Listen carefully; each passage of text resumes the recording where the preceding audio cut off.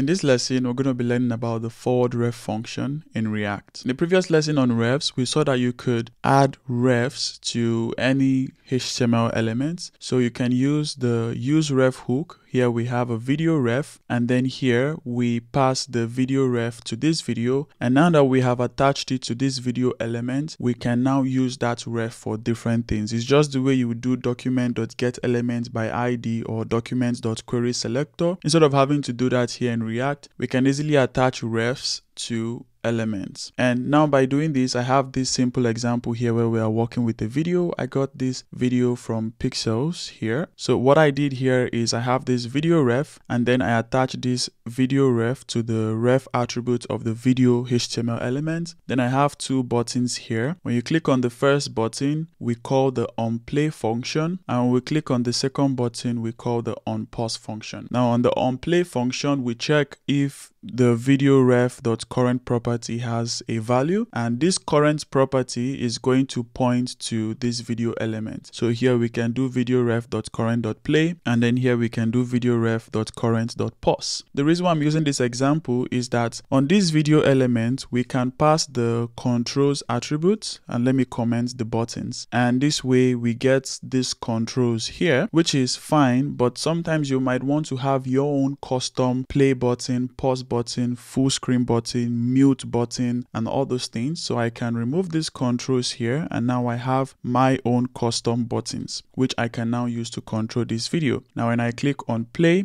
the video is playing. When I click on pause, the video pauses, and that is because I have attached this ref, and now I can use the element that the ref has been attached to. Now this is an example of refs. Now where does forwardRef come in? Now before I show you how forwardRef comes in, let's say I create another component here called custom video. Now this video is going to receive a couple of props, and let's say we are interested in the src prop and we're interested in the muted prop. And then what this custom video is going to do is that it's going to return the video elements. For the muted attribute, we'll pass the muted prop, and then for the source, we pass the source. Now instead of using these video elements here, I can use custom video, and then for the src, I can pass demo.mp4. By the way, I have demo.mp4 in my public directory over here. And then for the muted, I can pass true. So I'm using my custom video component, but the problem that we have now is the ref. How do we use the ref? Just like we saw, you can pass refs directly to HTML elements, but can we pass refs to React components like this? Well, the answer is no. By default, you cannot pass refs. And then let's say here, I also get this ref as a prop. Now, if I should open the console, we're going to see some errors. What does this error say? It said, warning, custom video ref is not a prop. So by doing it like this, it is assumed that we are trying to pass ref as a prop because this is a React component. So ref is not a prop. Trying to access it will result in undefined being returned. If you need to access the same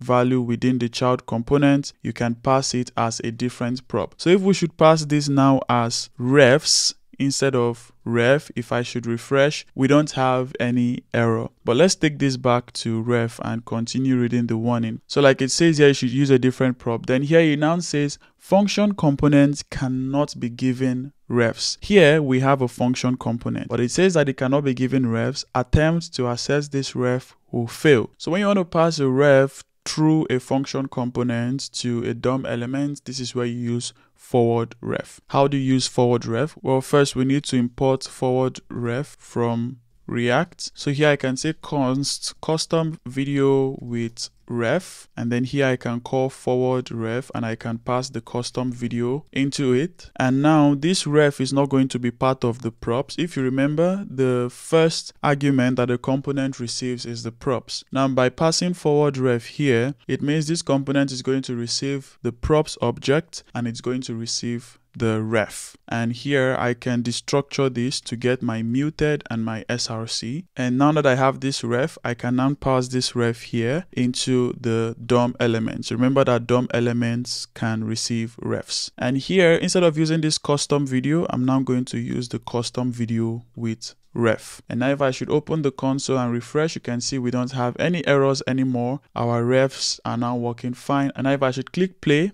play works. If I should click pause, pause works. So what we have been able to do here is that we have forwarded the ref that this component receives. We forward it into this custom video component, and now we can get it as the second argument and pass that ref here. So we cannot use custom video with the ref because, as we saw, it's going to give us an error that function component cannot be given refs. But by using custom video with ref, which is this version here, what we have now done is forwarded the ref to this component. And this is one way some people use forward ref. You have the component, then you have the other components where you use the forward ref. But some other people would instead do this. So I'm going to clear all of this off, and then here we're going to have const custom video, and then we have the forwardRef function, and this forwardRef is going to receive the component. So here we can copy this and paste it here like this, and we can give the component a name, or we can just give it an anonymous function, and then we can use this custom video here like this. And if we should do this, if we click play, everything still works fine. Some people would also use an arrow function here, so something like this, and then you have the arrow function here. So forwardRef, then your arrow function, which you pass as an argument to the forwardRef, and this arrow function is a function component. Same thing, you receive the props as the first argument, you receive the ref as the second argument, and you use them here. And if we click play